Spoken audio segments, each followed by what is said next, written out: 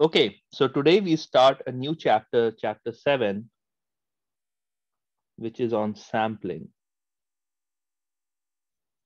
So we just completed chapter 6 in Monday's class, and today we start a new topic, which is sampling.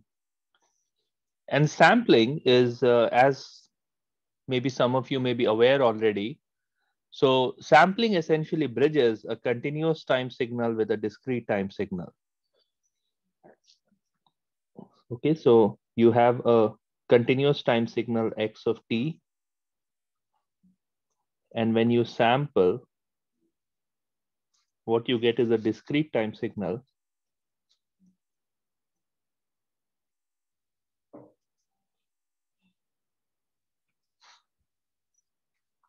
Let me call it xs of n, which is the sampled signal.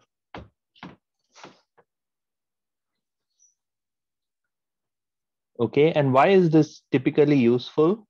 So let's look at the specific example of a vehicle. So you have an accelerator pedal position.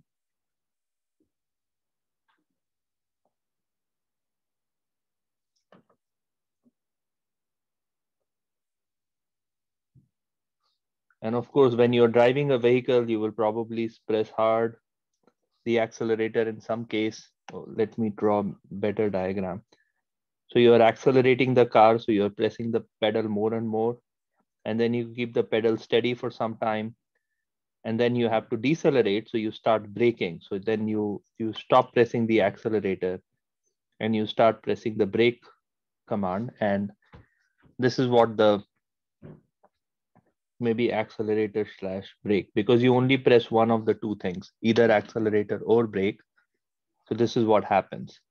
This is the sort of continuous time signal that you're inputting to the vehicle. However, the way things work, this continuous time signal needs to then be converted into a discrete time signal so that it can be communicated to the engine that, well, you need to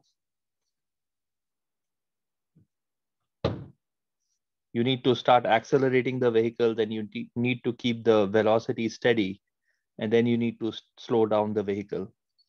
So this is typically done because the engine control units will take discrete commands, because the firing that happens in the cylinder actually happens at discrete time intervals. It doesn't happen in a continuous time interval. So there is automatically sampling going on in the vehicle for this particular reason. Now, suppose you are on the surface of Mars. So you are on the surface of Mars. You have a rover. What does a rover look like? Well, I'll just make it like this. You have a rover that is taking pictures, and you want to send it to Earth.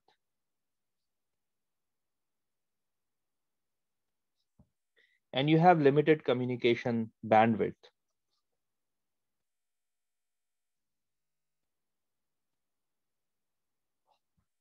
So because you have a limited bandwidth, you can't really, so let's say your rover is clicking pictures at the rate of 30 hertz. So it is taking 30 pictures within 1 second. But because of the limited bandwidth, you cannot really send 30 pictures. Well, okay, actually, let me make a difference. So I'm going to make a small change in my statement. So the camera is sensing the picture at every point of time, right? It's a continuous time signal. However, if the camera wants to send this continuous stream of pictures to Earth, it's just impossible because you don't really have that much bandwidth to send the whole pictures that the whole video that the camera is taking on the surface. So what it will do is it will sample at a frequency of maybe 1 picture per second, or maybe 1 picture every 5 seconds, and it will take those pictures and then encode those pictures into electromagnetic waves, and then it will send those electromagnetic waves to Earth, and then you will of course capture it and you will view those pictures on Earth. So again, because of the limited bandwidth, it makes so sampling would be required. Sampling is required to reduce the communication burden.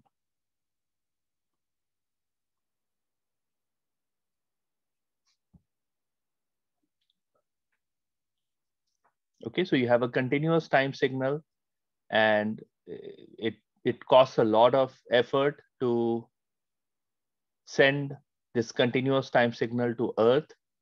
So instead of taking the continuous time signal, what you will do is you will sample, and you will send those samples to Earth, and hopefully you can reconstruct to a certain degree of accuracy. You can reconstruct exactly what the rover is seeing, the sequence of things rover is seeing on the planet Mars.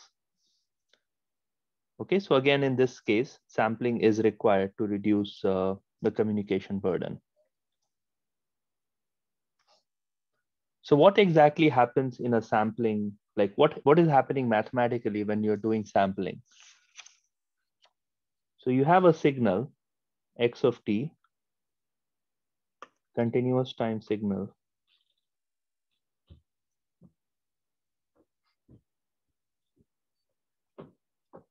x of t, and I have an impulse train,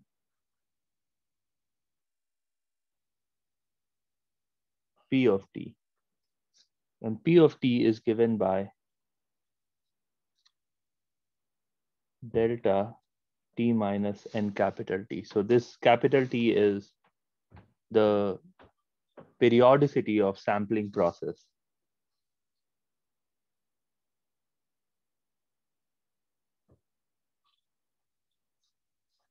So this is my time. This is 0, t, 2t, and so on. This is my impulse train, p of t.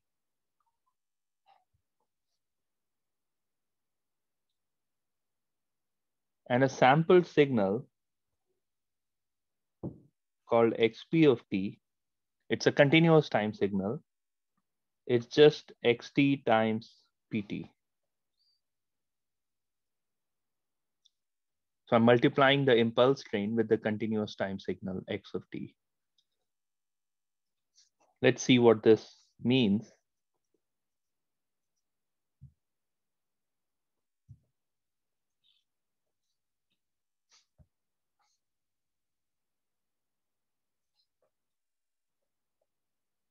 What would this summation be equal to? Can someone tell me what this summation looks like?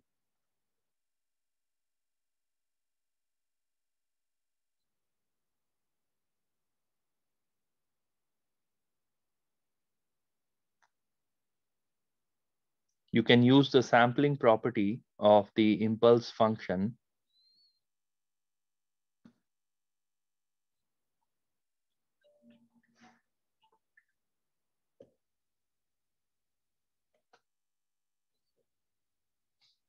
Anyone wants to try? Would n just go from -2 to +2? Or Oh, no. This impulse train goes all the way to infinity. Oh, okay. Yeah. So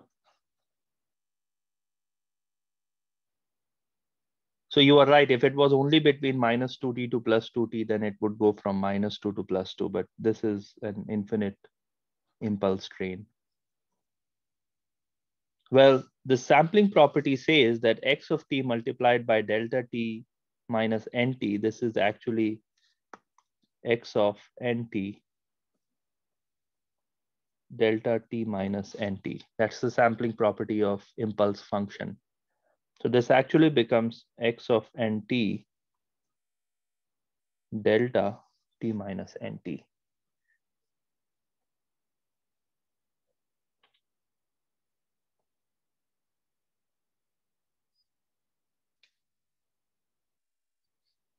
This is the sampling property.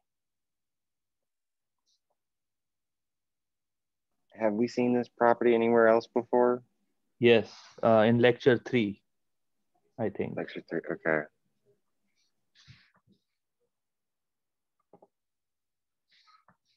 Lecture 2,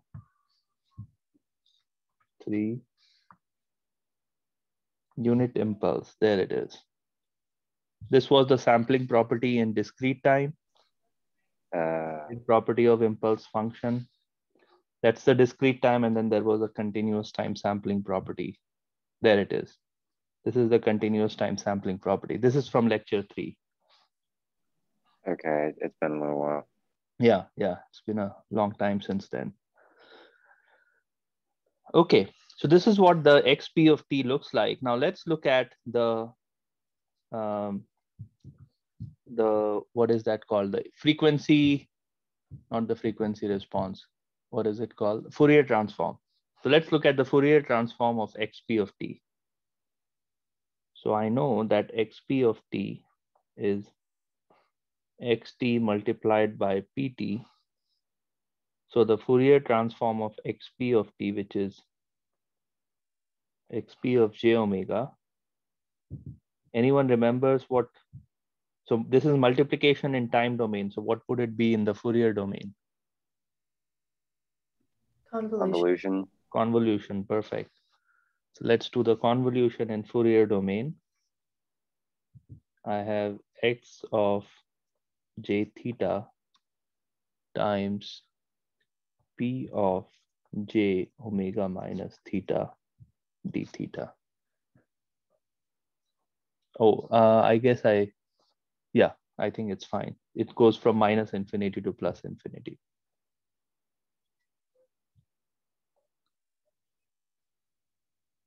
Now, x of j theta is something that is given because that's the Fourier transform of x of t.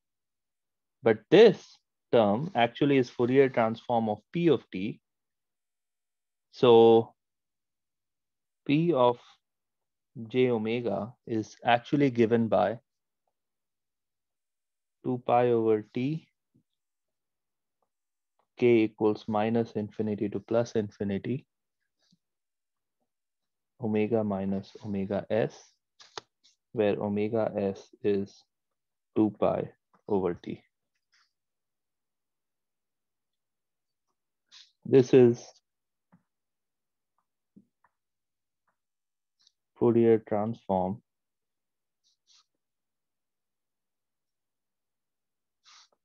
of impulse train.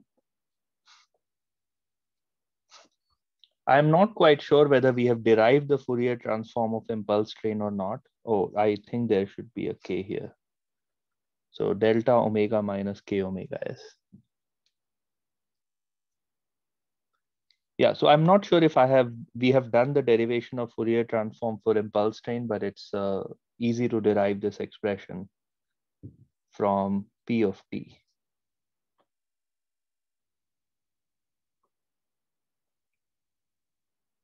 I have derived something for impulse train, maybe Fourier series for impulse train. That was done in the class, but not the Fourier transform. Let me go back and check where did we derive the Fourier series for impulse train. Hopefully everyone has noted it down. Please make sure that you write k omega s. K was missing, so I added this later. Now,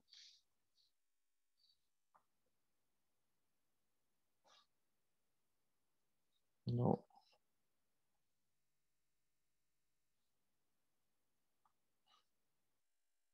This was for rectangular wave. No. Continuous time. Yeah, there it is. So Fourier series for impulse train. So that was done in lecture 12. We derived this expression in the class. So the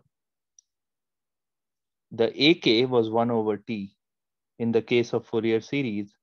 And remember, the way to go from a Fourier series to a Fourier transform, that was derived in lecture 18, maybe?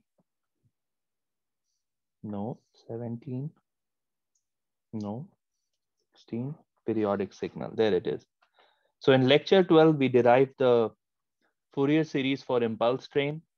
And in lecture 16, we talked about how to extend the Fourier series for a periodic signal to the Fourier transform of that periodic signal using this delta function. And the more general expression was given right here.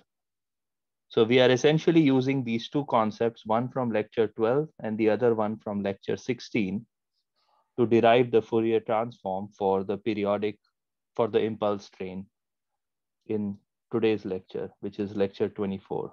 So things that we have done in lecture 12 and lecture 16, just to remind you. Oh, today is lecture 25. Okay, so that's a long time back.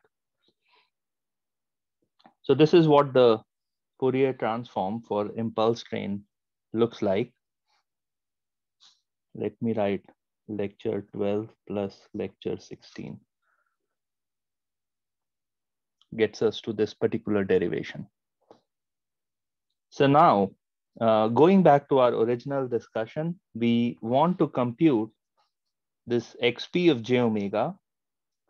So I know that small xp of t, the time signal, is multiplication of two times time signal. So therefore, the Fourier transform will be the convolution of the two Fourier transform. I know what p of j omega looks like. So I can get xp of j omega as, after doing some algebra,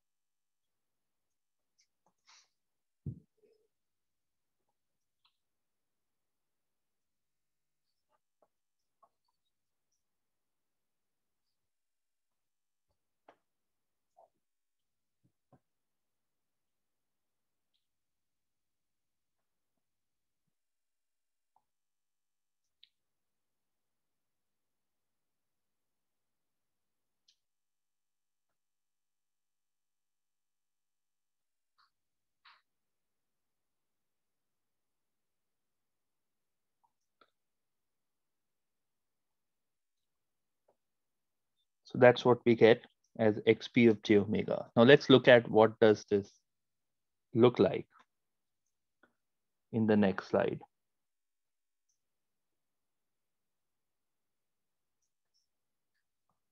So here is my signal x of j omega, the Fourier transform of xt.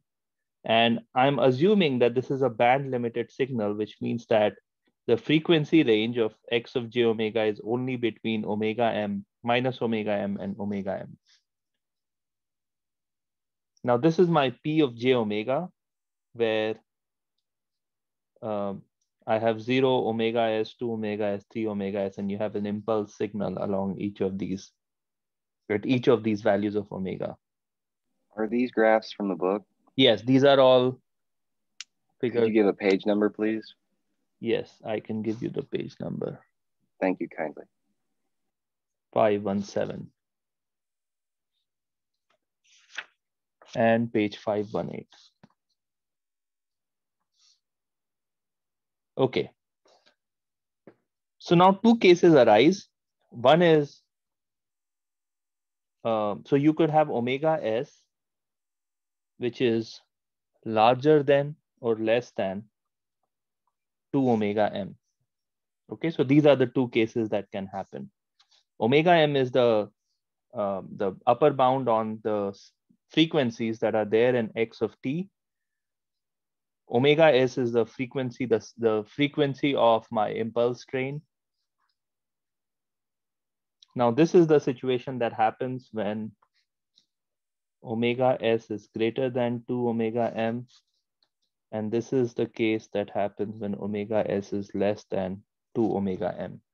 So when omega s is greater than 2 omega m, then your xp of j omega is sort of repeated after every omega s interval. When omega s is less than 2 omega m, so then there is some overlap because of the convolution, and this is the kind of behavior you see in xp of j omega.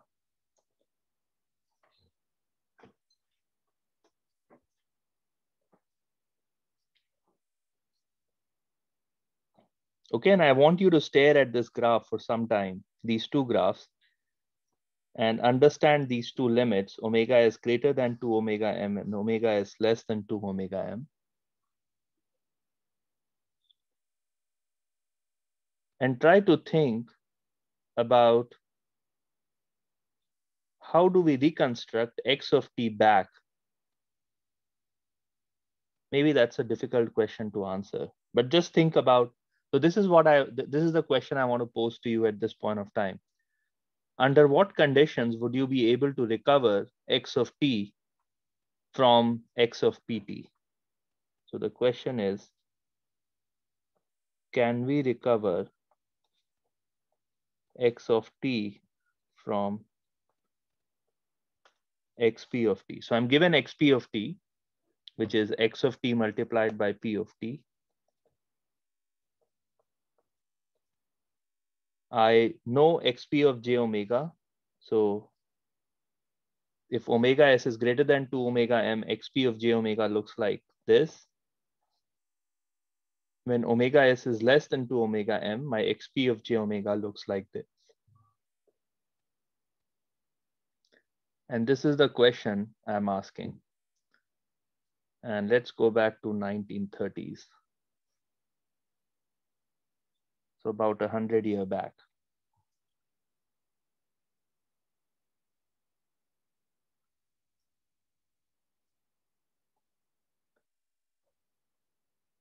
Okay, so here is the observation, the very, very important observation. So what I can do in xp of j omega, when I look at xp of j omega, I kind of know that my x of j omega is being replicated and I'm not losing any information here. So therefore, it's quite likely that I can recover x of t from this particular situation, because I'm not losing any information. I'm just replicating more and more information in the Fourier domain, but I'm not losing anything in the Fourier domain. So perhaps there is a way to recover x of t back by looking at x of pt. On the other hand, if I look at this particular situation, I see that in the Fourier domain, I'm losing out some information. I'm losing out what's happening here, because all I see is this top line, right? And I don't quite know what's happening in this region. I don't know what's happening in this region. So I'm losing some information here. So I'm losing some information. So it's quite likely that I won't be able to recover the original signal back by observing xp of t. So that's a very high level intuition by looking at these two graphs. Okay. Now this is exactly the case, and this was established by Nyquist in the Nyquist sampling theorem.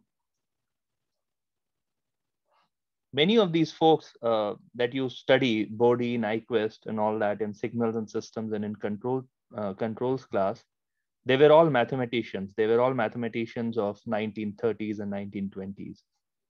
And they were working with predominantly AT&T Bell Labs at that time in developing the communication system, the next generation of communication systems in 1930s.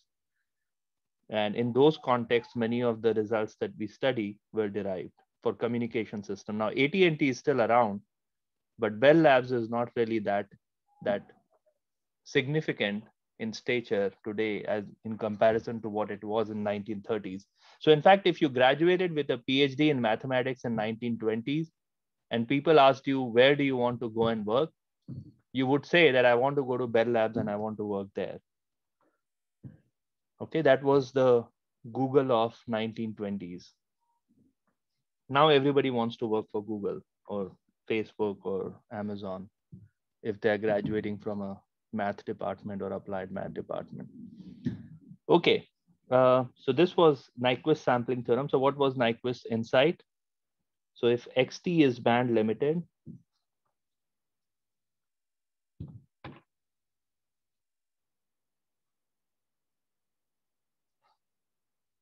which means that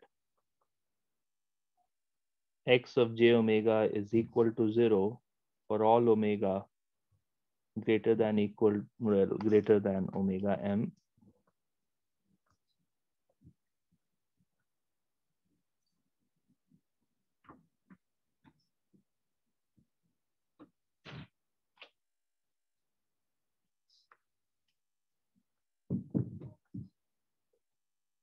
then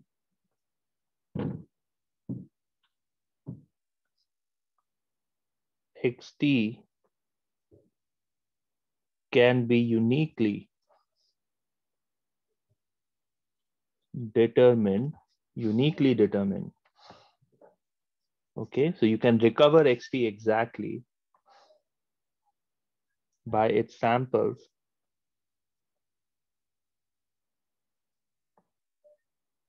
x of nt.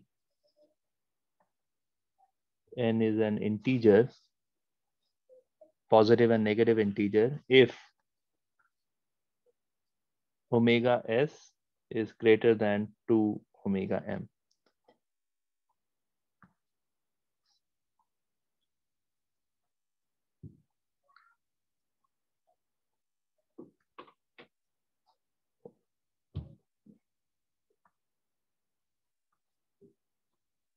Remember that omega s is 2 pi over capital T.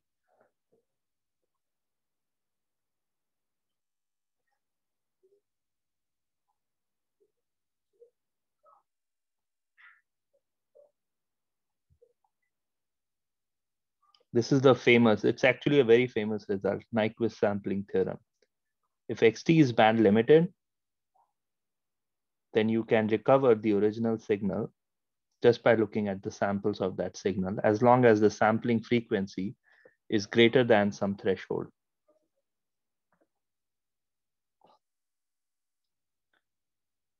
So this is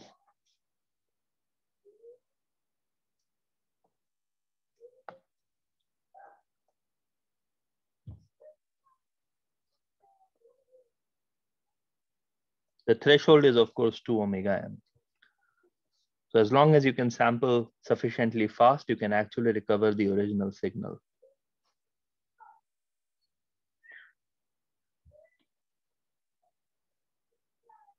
This is the case for band limited signals. So xt is band limited, okay, which means that x of j omega equals to 0 for omega greater than omega m.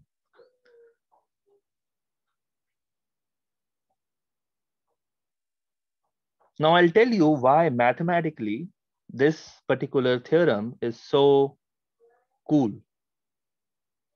Okay, I mean, right now we have all this language of signals and systems, so probably understanding this result is not that difficult. But there is a mathematical reason why such a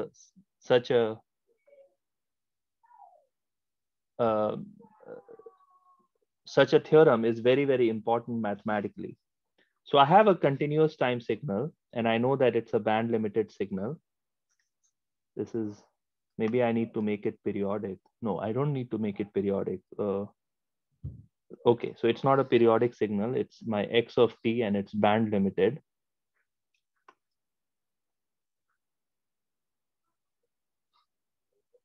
And I'm going to sample it. And when I sample it,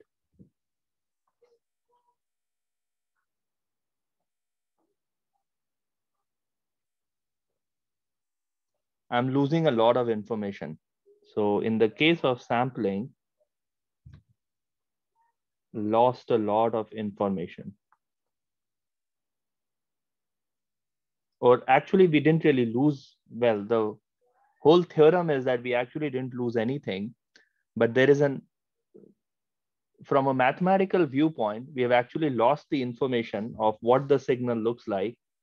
So we know what the signal looks like at these discrete time intervals, but I don't quite know what the signal looks like in between these two time intervals.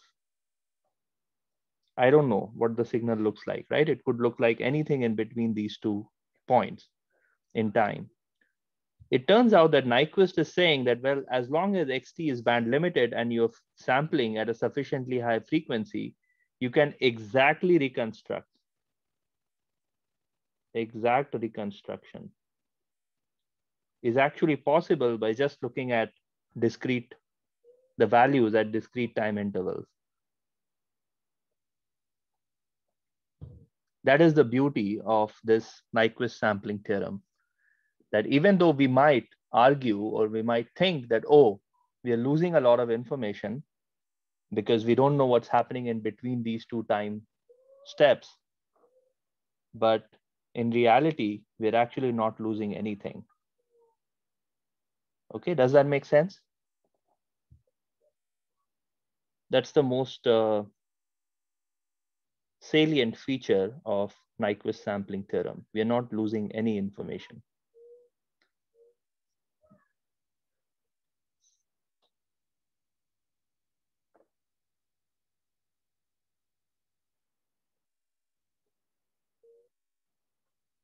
Okay.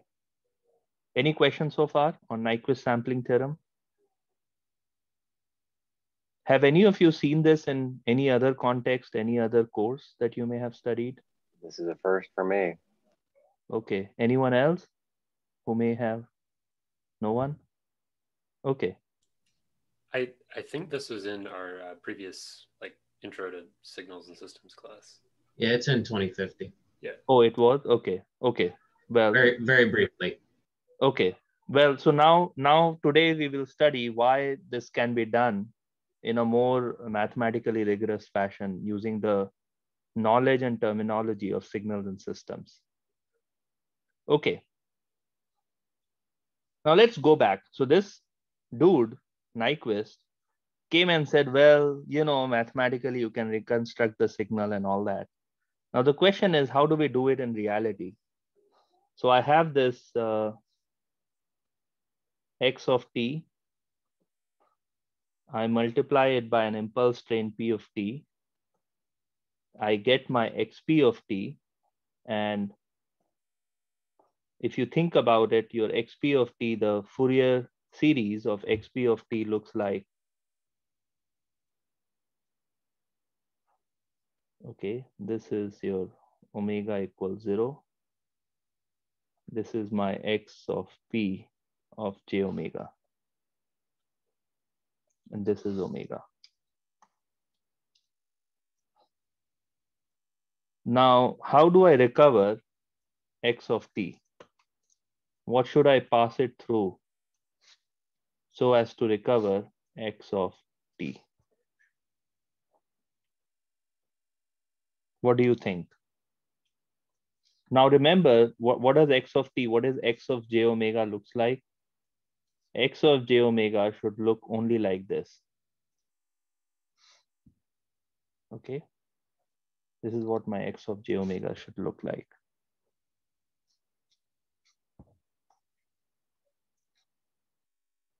Okay, so I want you to tell me, what should I pass this signal through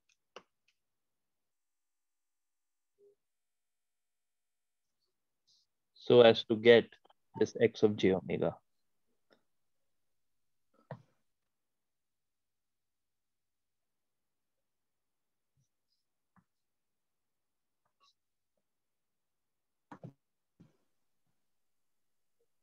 Could you do some step functions with time? Well, shifts? okay, good. So you talked about step function in time. Well, what about step function in frequency?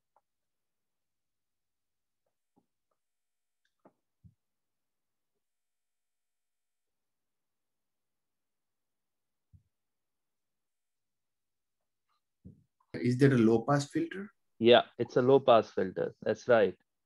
So if let me pass it through a low pass filter, ideal low pass. Let me make it ideal low pass filter. So this is minus omega m, this is omega m, and this is omega s. So I can pick anything between omega m to omega s. No, not omega m to omega s. Omega m to omega s over 2. Let me pick omega m. I don't want to confuse anyone. So let me pick minus omega m to omega m, an ideal low pass filter. So it passes every frequency with no attenuation whatsoever between minus omega m to plus omega m. And then it basically doesn't pass any frequency outside of omega m. So because I'm passing it through an ideal low pass filter, I know that my xp of j omega will get multiplied by h of ilp of j omega, right? That's what happens when you have a time domain signal going into a system, and then you come out, then the frequency response of the output of the system is the system's frequency response multiplied by the input, the Fourier transform of the input. So then I reconstruct x of j omega exactly at the output. Let me call this xr, just to make a distinction that this is a recovered signal.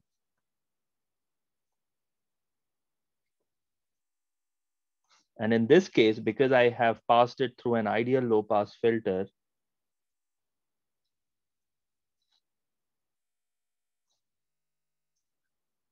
I have exact recovery.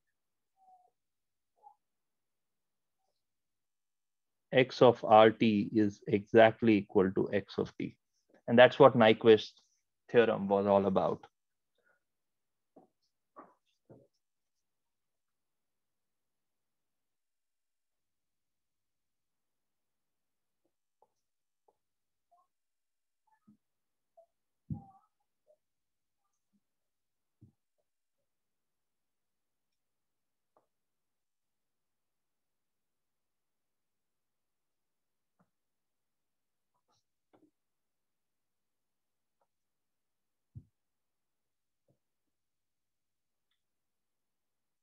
Okay, let's see it in figure. This figure is from page 519 of the book.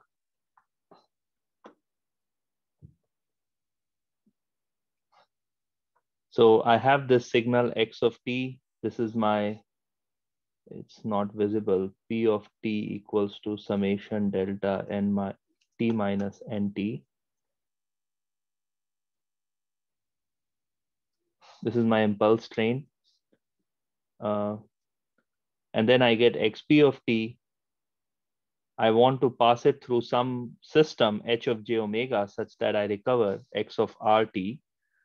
This is my Fourier transform of the input signal. This is the Fourier transform of x of p. This is my low pass filter, ideal low pass filter, where the cutoff frequency omega c, we have omega m less than omega c less than omega s minus omega m. So the cutoff frequency of the low pass filter has to be between omega m and omega s minus omega m. And I recover the signal exactly, x of r j omega. So the Fourier transform of x of r j omega is actually equal to x of j omega that I started with.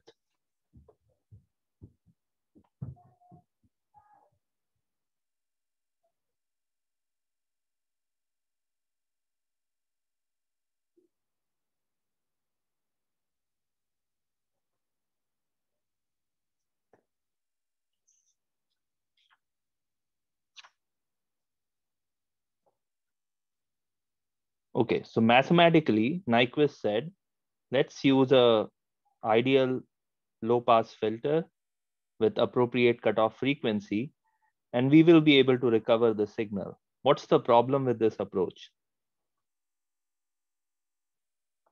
What do you think? We don't have ideal filters. Perfect. We don't have ideal filters in causal systems. So therefore, even though Nyquist's sampling theorem is correct, in the mathematical world where if you had an ideal low pass filter, you could reconstruct the original signal exactly. In reality,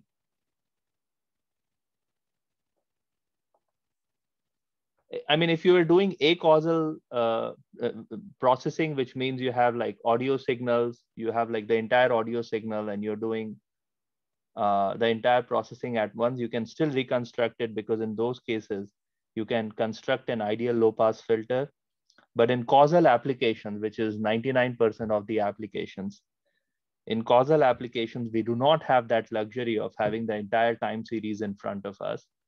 So therefore, we do not have the luxury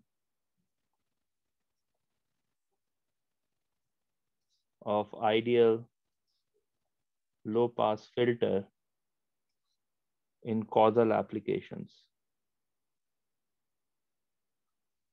So running a car is a causal application. You can't anticipate the future.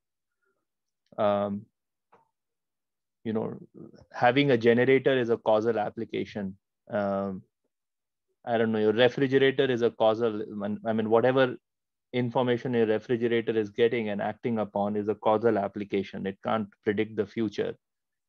So therefore, in most of the causal application, you don't have the luxury of having an ideal low-pass filter. So therefore, in those cases, you will use a reasonable low-pass filter, not the ideal one. And there we get your XR of t, which is not equal to X of t. And you have to make some trade-offs.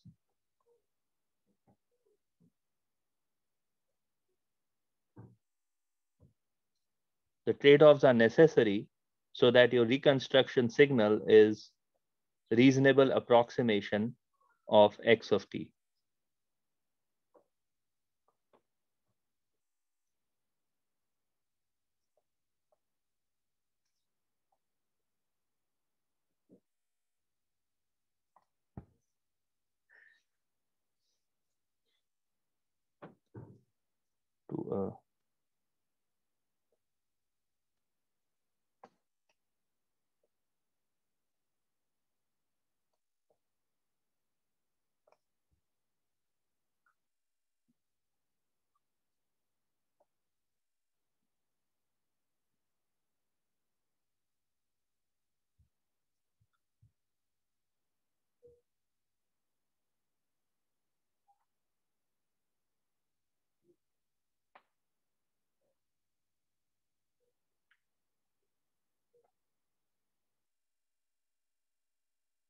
Because a low pass filter, a natural, I mean, a causal low pass filter will change not only the magnitude characteristics, but also the phase characteristic of the signal.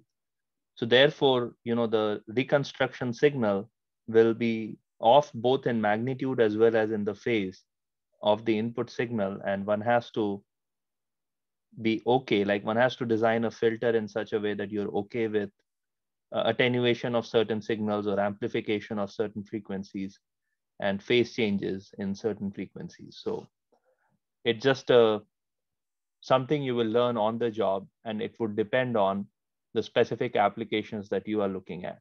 So if you're looking at biomedical applications, it's okay to have some phase distortion. If you're looking at audio processing, like if you go to work for Amazon Alexa or something, then there would be certain phase shifts that are okay, but other phase shifts are not okay. So you will just learn on the job what a reasonable low pass filter is going to look like based on the application.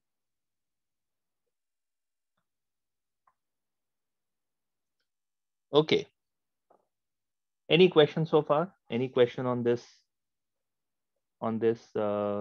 slide or page?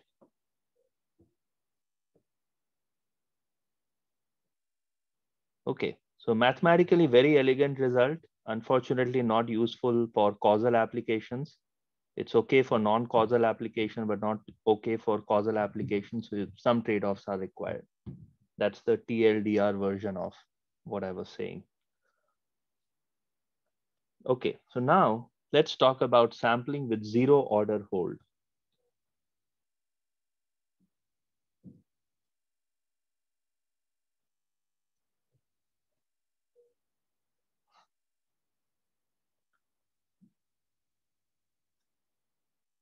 What we talked about right now, I have a signal X of t, and I sample and I get like a discrete time signal.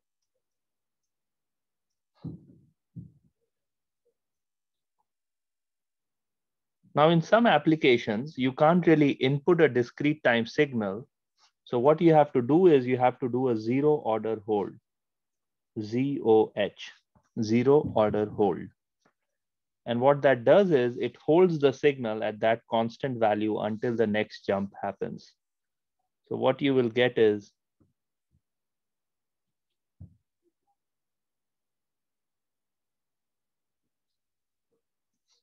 something like this.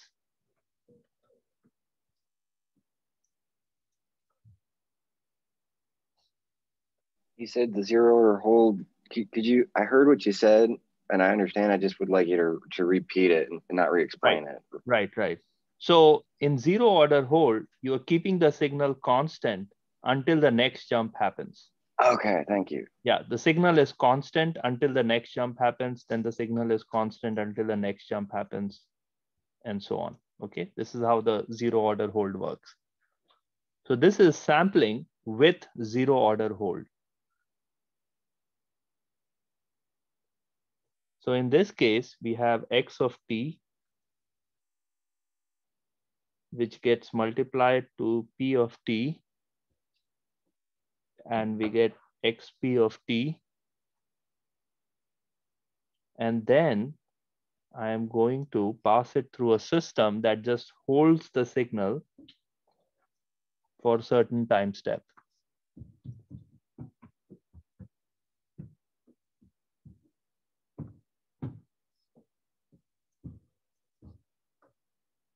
So this is the impulse response of the system. The impulse input comes at time 0.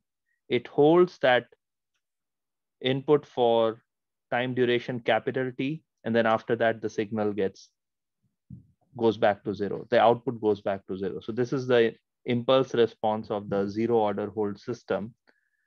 And what you get is x0t, which is the zero order hold version of x of t.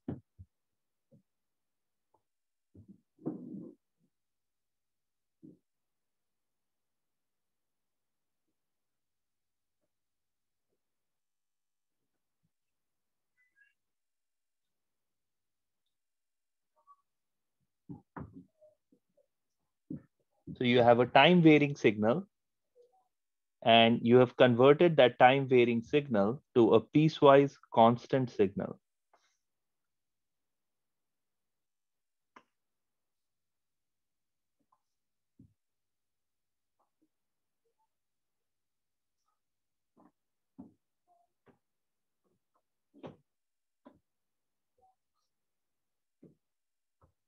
Converted a time varying signal to a piecewise constant signal using this concept of zero order hold. Okay, so now we have got x0 of t, which is the zero order hold signal. Can we reconstruct x of t? What's wrong? Yeah. Can we reconstruct x of t? Turns out that we can do it. Let's look at some pictures first. So this is my overall schematic going from x of t to x0 of t. We just saw that. So this is my x of t. This is my xp of t.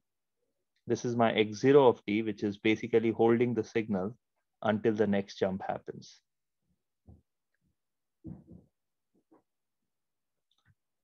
Okay, now the question is, how do we recover x of t from here? Can we recover x of t? It turns out that we can. We have to use a specific transfer function. So here it is. So this is what my x0 of t is. And I know that for xp of t, if I pass it through an ideal low pass filter, then I can recover the signal exactly. So R of t will be equal to x of t. Okay. So I want my h of r j omega, this system, to be equal to h of ILP j omega, the ideal low pass filters transfer function, over, let me call it h0 of j omega, and h0 is the transfer function of this particular block.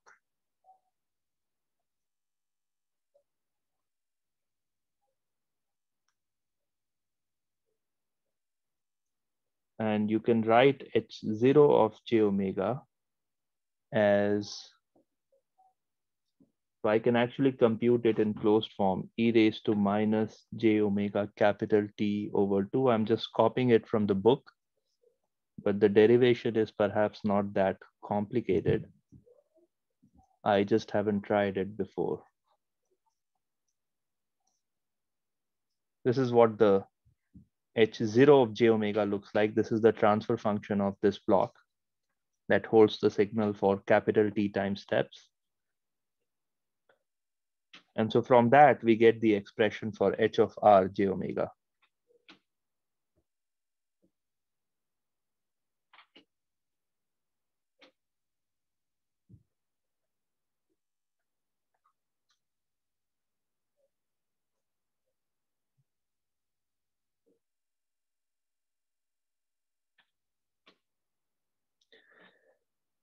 Will we need to calculate the ideal transfer function for the ideal filter, or is that going to be provided, or how's that going to work out for us? Well, for the ideal filter, it's very easy because it's just this, right? It's one, oh yeah, and it's omega c. So as long as you know what the value of minus omega c and omega c is, the ideal low pass filter is pretty straightforward.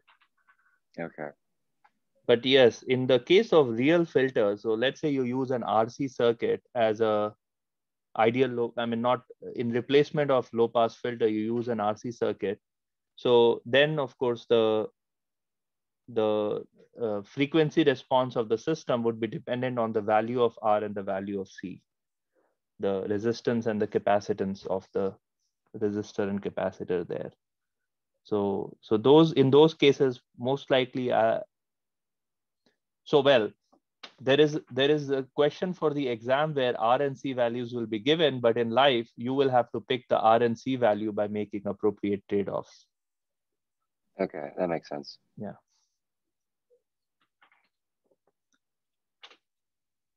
All right. So once again, if you don't use the ideal low pass filter, if you're using a usual filter, low pass filter, then there will be distortion in the signal, and you have to make trade-offs in the design of the filter itself so that you meet all the distortion constraints on the signal reconstruction. So that's all I have for today. We are going to finish a little early, but we'll start a new topic in the next class, which is reconstructing the signal using linear interpolation and so on. So we'll talk about it in the next class. At this point of time, I think we are going to have quiz 3 on, initially I was thinking March 31st, but I realized March 31st is a holiday. I mean, it's a spring break. So, or spring break number 2. So now I'm going to have the third quiz on March 29th.